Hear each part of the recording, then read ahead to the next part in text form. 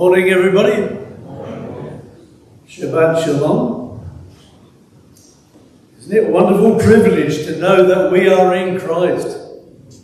We have all those wonderful promises that are absolutely certain. Nothing else in this world is certain except the promises of God. Praise His name.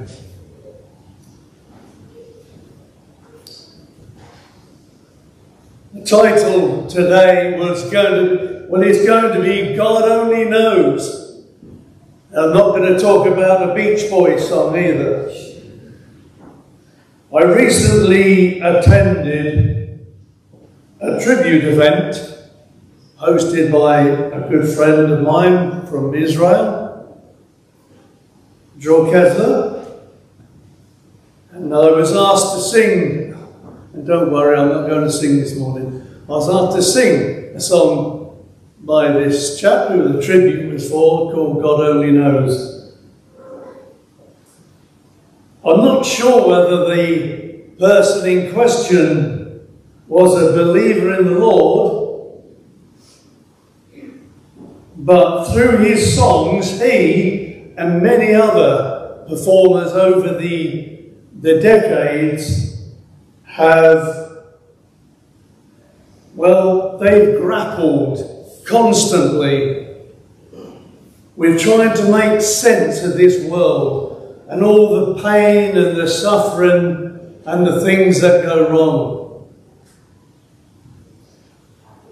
And this particular singer, songwriter, he chose one of his songs to be called God Only Knows, and it seems to be very out of character for this man. As he looked back in his life and all those things that were thrown at him,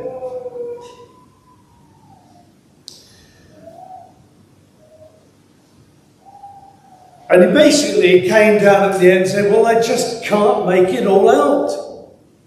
We've said the same things, I'm sure. I don't understand why all this is happening. Why the misery? Why the suffering? And at the end, it just says, well, God only knows. And I believe in his own way, he was sincere. And it's true that this life can offer everyone, even those who are non-believers, they can offer a measure of joy and peace and excitement, beauty and fulfillment. There's a measure. But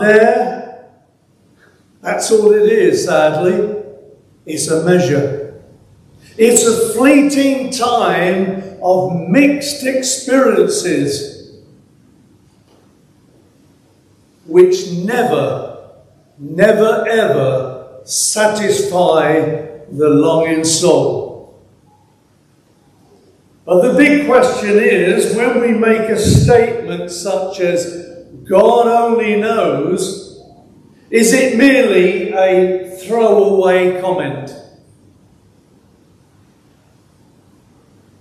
Or will that statement literally throw us upon the Lord God Almighty with a sincere heart and say, well, Lord, I don't understand it all. Please make sense of it. We must all come to the Lord Jesus like a child in all our confusion and all our worries and say, Jesus, I am done with it all. I'm fed up with trying to work it all out. Please, please come into my life. I can't do it on my own. And friends, this morning, God's omniscience, his all-knowing power, does not miss one word or one thought that we have. Not one thought, not one word. And this is very challenging, I'm sure, to us all. But better still, this truth that God knows everything is a blessing. It's reassuring and very, very comforting, and I'm sure we've all experienced that. To know that God knows all about it. All about it. To know Him, the Lord of all creation, who is greater than our biggest problem we'll ever face. That's good. To know Him who knows more about us than we know ourselves. Psalm 139, 1-4 says, O Lord, you have searched me, and you know me. You know when I sit and when I rise. You perceive my thoughts from afar. You discern my goings out and my lying down. You are familiar in all my ways. Before a word is even on my tongue, you know it completely. Isn't that wonderful? God only knows all things. Right now, the Lord Jesus Christ knows how you and I are feeling. The person next to you perhaps has no idea. Perhaps sees a smiling face and all manner of emotions will be inside. You're bottling it up. But only the Lord actually knows right now how you and I are feeling. He is fully aware of all our current difficulties, our pain, our anguish, and we have come to His house to worship His name. Because in all that pain and that worry and concern, there is no better place to be than in His presence. Yet somehow we still haven't shared it with anybody, but God knows. The big and the small decisions we need to make, He knows all about it already. Our insecurities, our uncertainties, our fears, our joys, our wrong actions, and our good ones.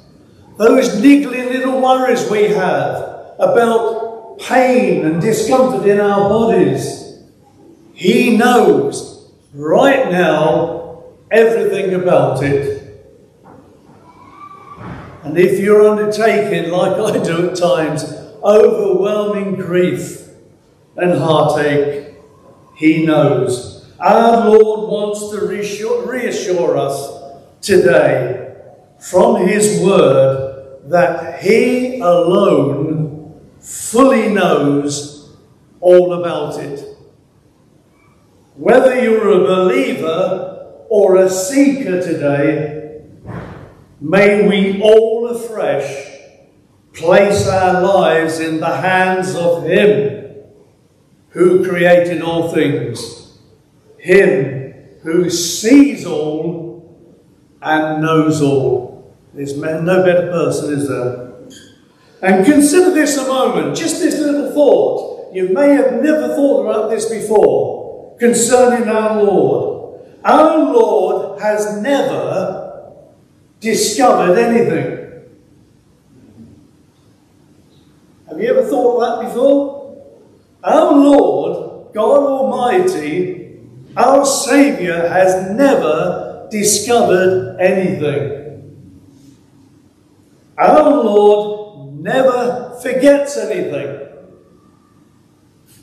Yet, the Lord Jesus Christ, the Son of the living God, co-creator of heaven and earth, He loves us. Each one in this room and me. He loves us.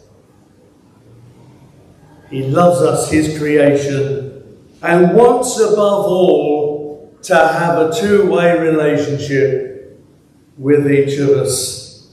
The question again we have to ask, do you have that relationship with the Lord God Almighty? Are you still on the outside looking in. Psalm 139, verse 1. O Lord, you have searched me, and you know me. And over the years, there has been many sci-fi films where someone, all of a sudden, has the ability to know what somebody else is thinking. You've perhaps seen, they're a bit of fun. It's fiction. They've been able to hear what someone's thinking. And although the idea is only pretend and it's good entertainment, if there was such an ability for someone, a human being, to be able to do that, you can be absolutely certain that gift would be abused.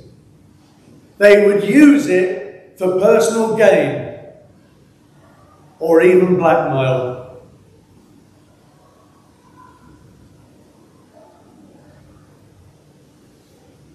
But what about our Lord? He's not fiction, it's a fact. We can be absolutely confident that our Lord, who loved us even when we sinned against him, he loved us so much, he went to the cross and died in our place and gloriously rose again and now is seated at the right hand of the Father. And he will, as our brother said earlier, he will come again.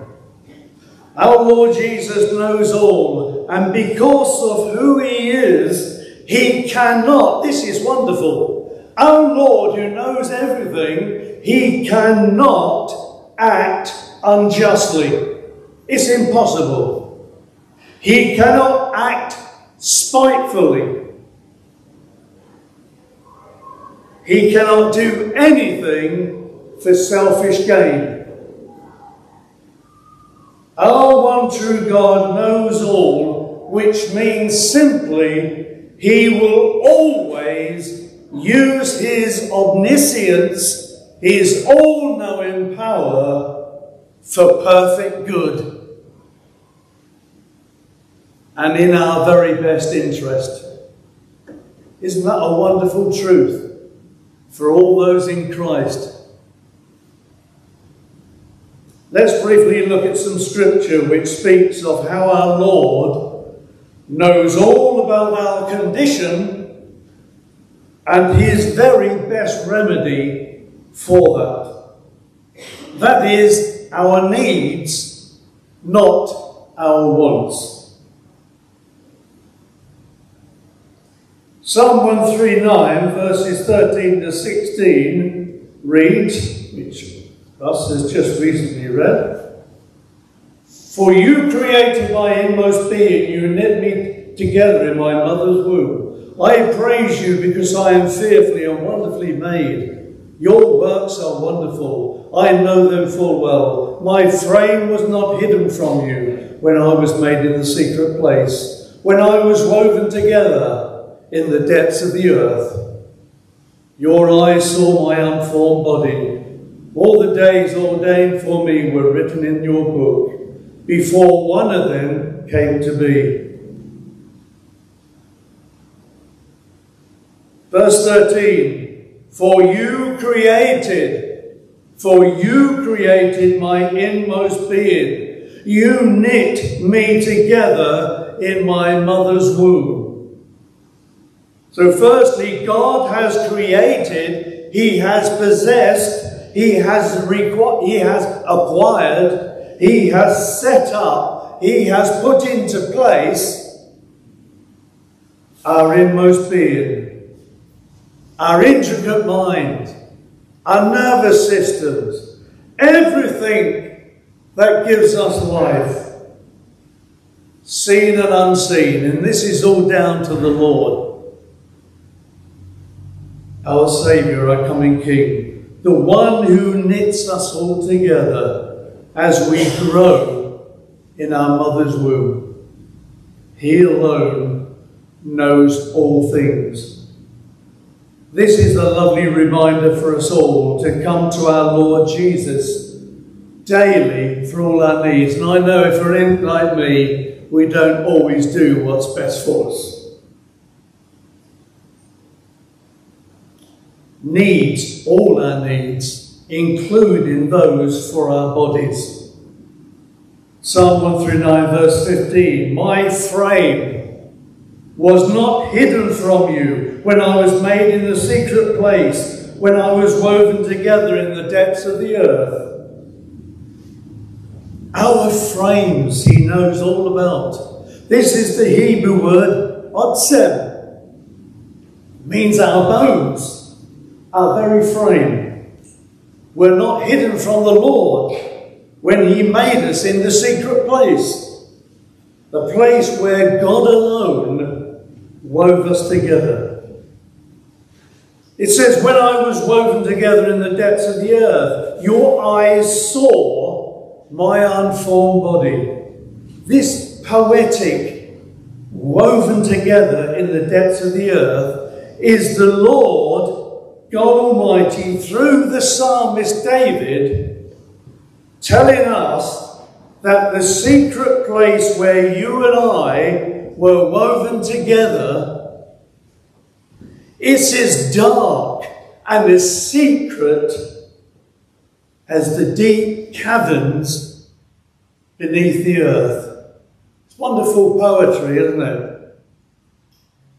Unseen by human eye, where God works his divine power of creation. Isn't that wonderful?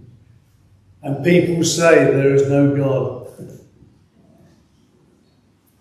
And again, our Lord knows all about our weaknesses. Have you got any weaknesses? I have.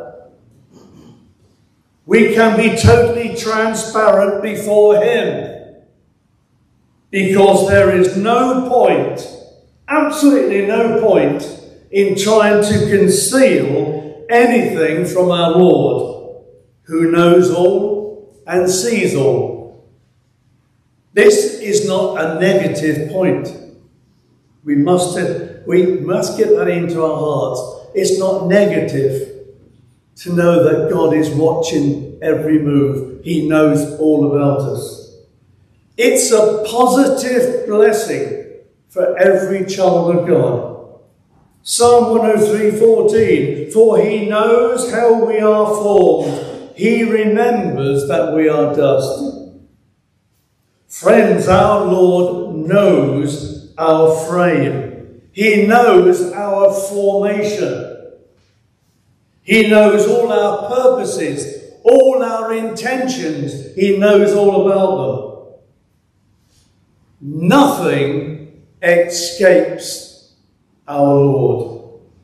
And yes, he formed us, but we are a fallen people who are inclined to do wrong. We are inclined to disobey what God desires for us. He knows how we are formed. It's the Hebrew word called yetzer. He knows all about our inclinations. That's basically yetzer. Our inclinations. Inclinations to do good, and inclinations to do bad. And I know if we're all being honest, sometimes we say something wonderful in one breath and say something hypercritical in the worst way possible in the next breath. Even in modern Jewish thought, yetzer means the evil and the good inclination of the human heart. That wasn't my human heart beating there, by the way. They would say yetzer hara and yetzer hatov. In other words, we're saying we're inclined the evil and we're inclined also the good. Nothing changes. As Solomon said, nothing is new under the sun.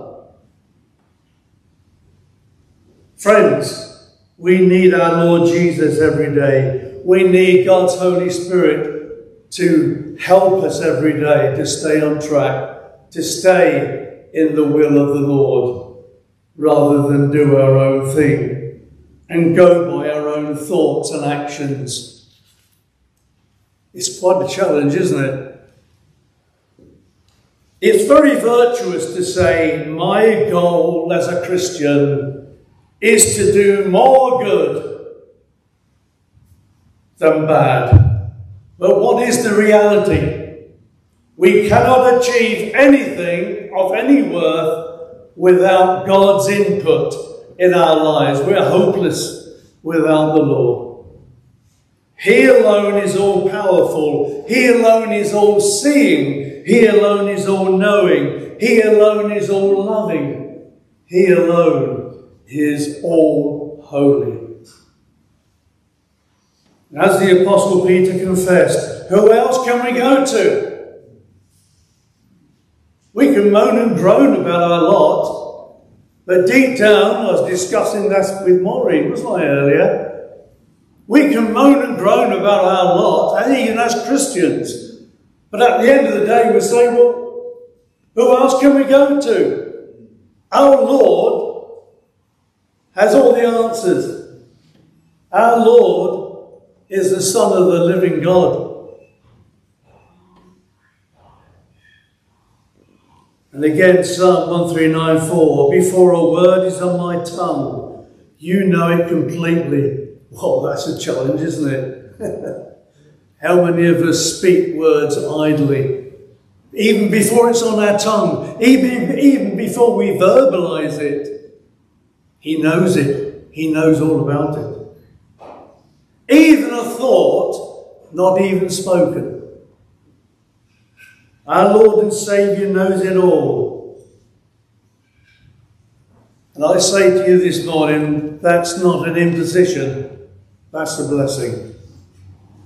Psalm 1393, you discern my going out and my lying down. Our Lord and Saviour knows our every step. He knows every step we take. He knows about it even before we take it. Our every route that we make and go on, even when we change direction, he knows about it. From our waking to our sleeping. And yes, even the journeys we make in our dreams, he's aware of it. Isn't that wonderful? That's comforting, not an imposition. It's not an invasion as the world would call it. It's an invasion of privacy. Oh no. It's a wonderful, wonderful blessing and comfort for all in Christ Jesus, that our Lord knows all. Friends, we in Christ Jesus, we're so blessed. May we rejoice anew that our Lord knows everything, but never uses his unmatched power for wrongful gain. Isn't that wonderful? And we can be sure of that. May I remind you of an old phrase used for fellow humans who think they know more than everybody else. We've met a few. Old know-it-all. When did you last hear that one? Oh, him over there, he's old know-it-all. He knows everything.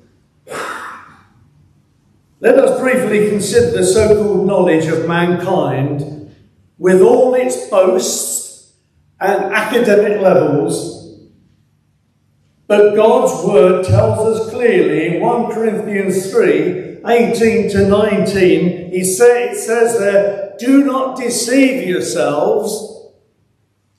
If any one of you thinks he is wise by the standards of this age, he should become a fool so that he may become wise. For the wisdom of this world is foolishness in God's sight. When we evaluate our knowledge by the standards of this world, there will always be a tendency for us to overestimate ourselves and think we're super duper. And by doing so, we're leaving God out of our lives. When God's word becomes our measure, our standard, not the world or our academic levels, when God becomes our standard, we have a mighty leveler in our lives. He levels things out and he makes us realize how great he is and how dependent we are on him. Compared to our all-knowing Lord, our highest wisdom, which is the Greek word sophos, it's about intellect and insight. Our greatest intellect and insight in all things is merely, it says, foolishness in God's sight. And what is foolishness there? It's the Greek word moros. And we get the English word moronic. So don't be too upset by that. But compared with our Lord, who knows everything, we shouldn't think too highly of ourselves where we leave him out. He says, your highest achievement is moronic compared with me. He's a great leveler, isn't he?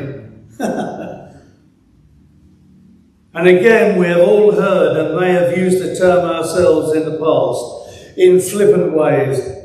God knows. Have you ever heard that one? God knows. This can be said as a confident statement by a believer and also a statement of frustration from a non-believer.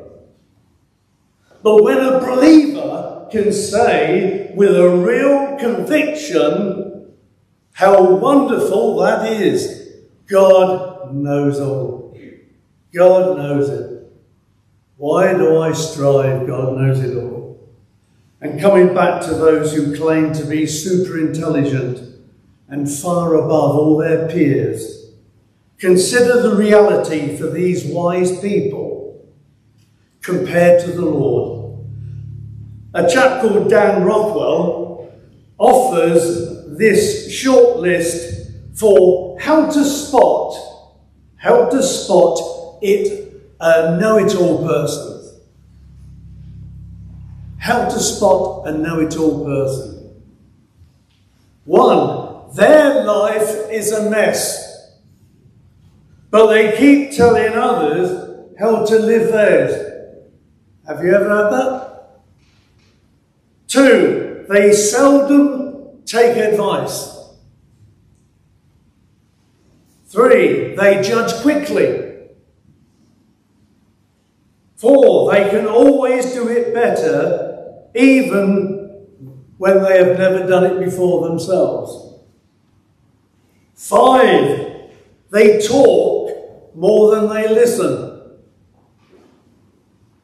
6, they expect more from others than they expect from themselves.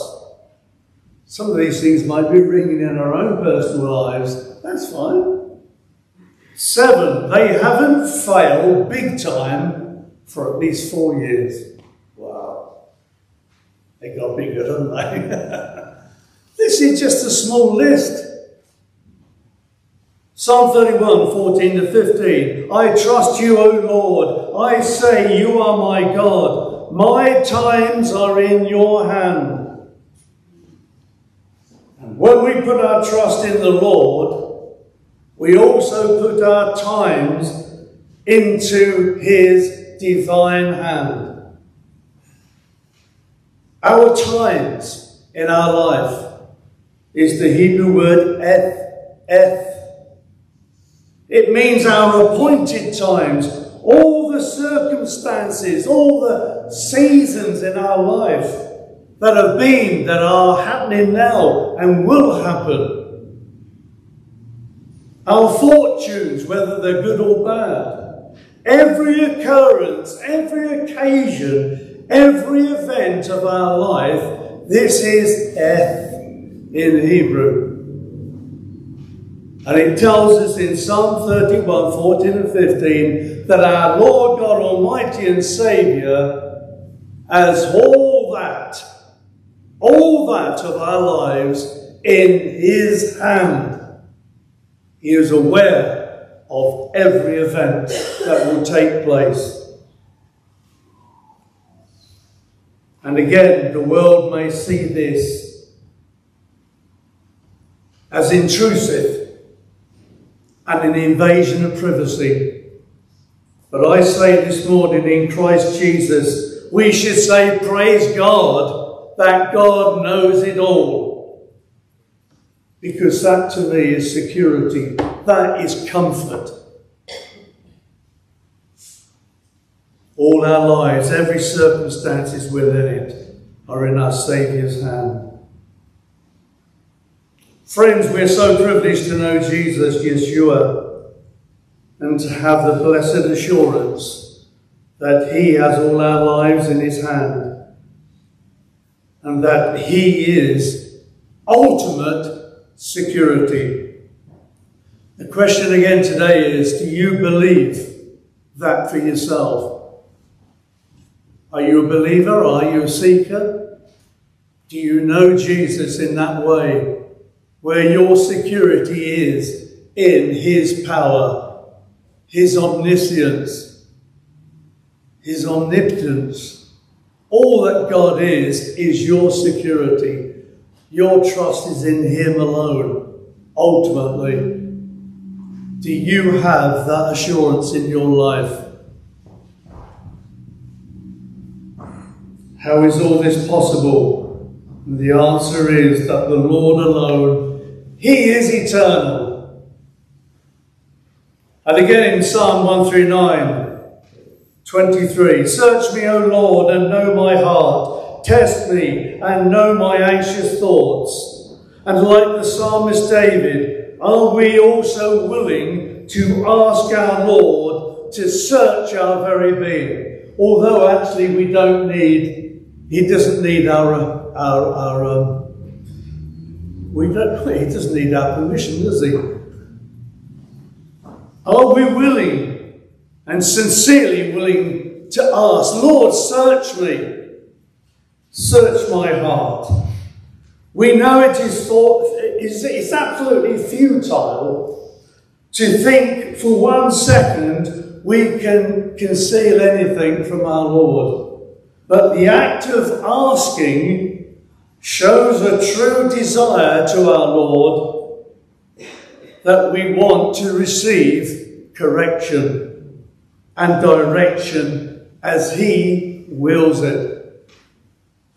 He knows our hearts, and all his ways are perfect towards his children.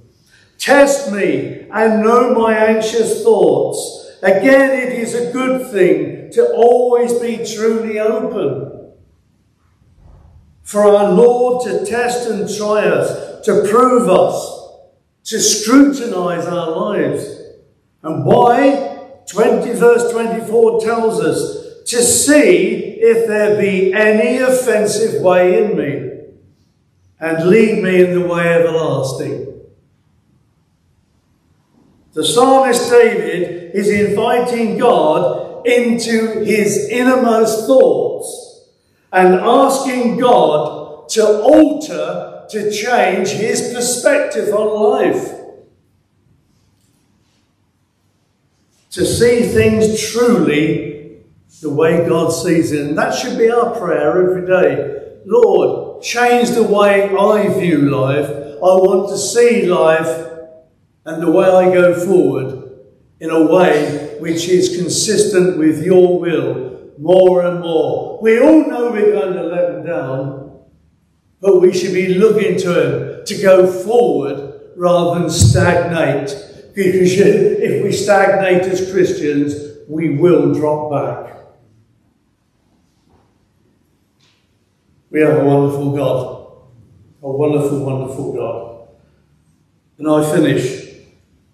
Friends, we in Christ Jesus, we know that he sees all, he knows all. He alone can keep us to that great day that's coming soon when he returns.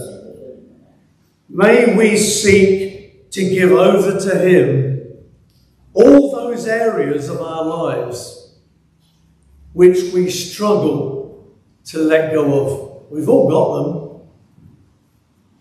Make no mistake, I do speak to myself here, I always do. And I hope that comes over. There's many things we all need to give over to the Lord so that he can bless and use us more. Verse 24, Lord, lead me in the way everlasting. Lord, lead me. Not us, the Lord, lead me. And that's the Hebrew word nachar. Lord, guide me. Lord, govern me. Bring me. Lead me forth. That's the actual idea behind nachar. It means that the Lord is at the front leading us. And that's the way we want it. That's the way our hearts should be, crying out to God saying, Lord, I don't want to be before you. I don't want you to be putting you in a closet. I want you to lead me, nachar. I want you to go before me as the great shepherd of my life. We go back to Psalm 23 verse 1 and we finish. The Lord is my shepherd. We've all said that a million times. From here to eternity, may we all see Jesus before us. That should be our desire. Before us, at the helm of our lives. And in everything we do. Our all-knowing Lord, he's the one who holds the future. A true shepherd always leads. The true shepherd always puts himself between us and the enemy. The greatest shepherd, Jesus, in the Greek called the archipoimen, he will bring us all in him safely home, his flock. He knows all and he knows his sheep. Let us pray.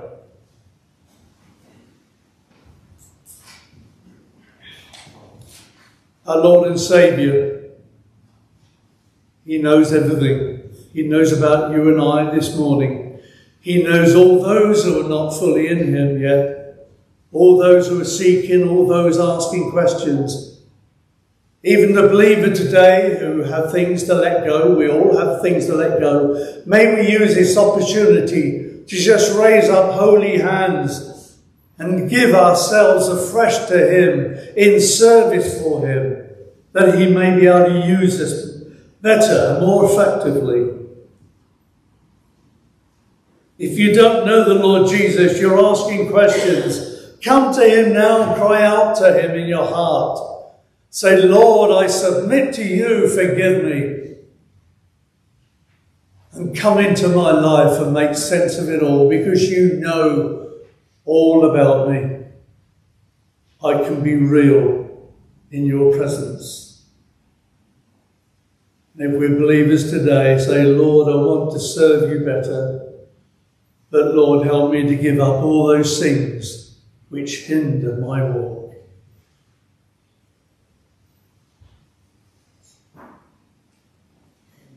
Lord, we praise your holy name for who you are. You never change. You are wonderful. Amen.